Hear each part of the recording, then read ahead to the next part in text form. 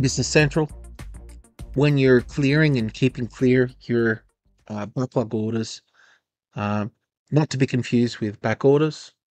A back order is intentional, it's planned. An order that's just sitting here as a backlog that's not actually going to get seen to. I've got an old order here that is from 2 years ago. I can see here that we've got outstanding quantities to receive. We ordered 8, we received 6. We've been billed for 6, and this vendor has just shown no interest in fulfilling the remainder of the order. The way to delete this, first and foremost, is we've actually got to reopen the order. As it's reopened, we can actually go and hit delete.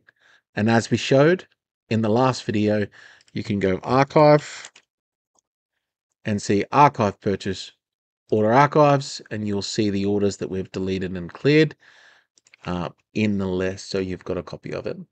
This keeps our purchase order list hygienic and clean.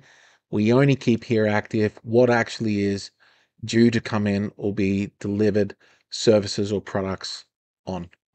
Thank you.